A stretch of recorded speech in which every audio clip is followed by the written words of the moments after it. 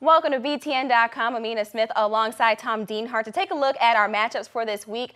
Let's take a look at Ohio State at Maryland. Ohio State, they're coming off of a dominant performance. They scored 62 points against Nebraska, and their defense held them to just 3 points. Yeah, great effort by Ohio State, especially on the offensive side of the ball. You talked about the 62 points. They needed that effort. Many people have been doubting this Buckeye attack, but again, showed great life against Nebraska last week. Curtis Samuel is the key cog. We've been saying it for weeks. Get the ball to him more often. They did it last week. 173 all-purpose yards for Samuel. He's the only player in America with 500 yards receiving and 500 yards rushing. Amina, when he gets the ball, good things happen.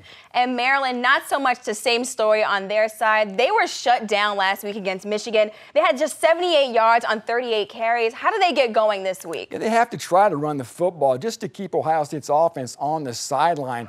They've got some good backs. Ty Johnson's a good one. They've had success doing it in the past. But again, you talked about the struggles they had last week trying to run the ball in Michigan. It's going to be tough sledding against the Buckeyes, but they have to try. Maybe questions at quarterback, too, for the Terps. Perry Hills got knocked out of last week's game. Will he be ready to go? Stay tuned.